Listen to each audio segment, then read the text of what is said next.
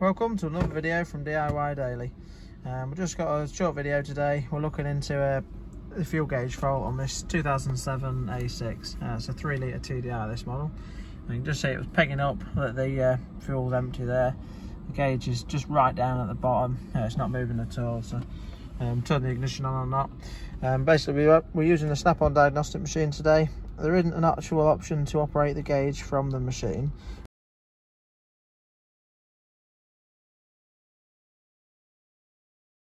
But plugged it in and read the faults, and we've got a couple of faults on there. 771 relating to the fuel level sensor, basically saying it's open circuit. So we'll get looking into this now and show you, let you know the outcome.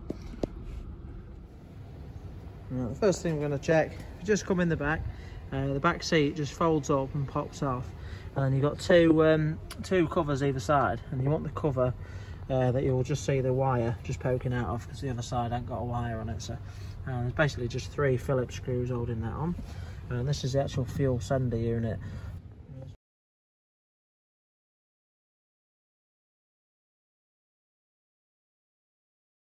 Just coming in the back here with this plug, you just flick that little tab up and you can pop that off. So I was just first checking that for any corrosion or anything in there. This is the supply feed for the pump. The brown is the earth.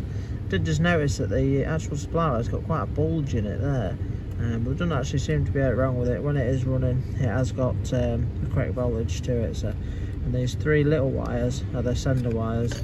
I've actually already just got the gauge working again, and all I was doing is just probing these little wires here. The centre one is an earth, and I was just wiggling that edge one just to check for a bad connection, and the actual fuel gauge has all started working now. So, but I found out there is actually a bit of a common issue with these plugs here, and you can buy this like a repair kit. Come as a plug with a short section of loom that you can resolder in. So check out the links in the description below. I'll put a link or some details to where you can get one from. And so I managed to get it working for now. All I'm going to do is just put this back together for tonight, and I'll just get a new repair bit and get that fitted, and then should be good to go. So you might find, just have a good wriggle around with them wires, and hopefully you'll, if you've got the same fault, you'll get your gauge going temporary. So, but yeah, hope the video helped. If it did, give it a quick thumbs up and subscribe to the channel. Thanks for watching, and see you next time.